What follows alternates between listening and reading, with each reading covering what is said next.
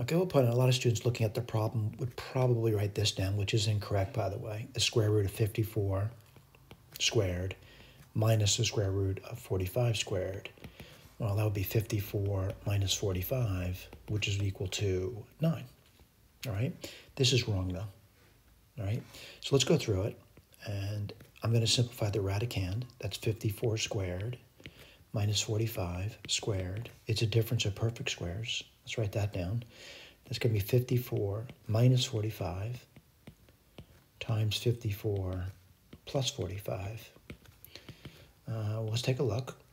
And 54 minus 45 is 9. And 54 plus 45 is 99. Well, I'm going to look for perfect squares now. And I do see a 9 and another 9 and 11, because 9 times 11 is 99. So this is 9 squared times 11.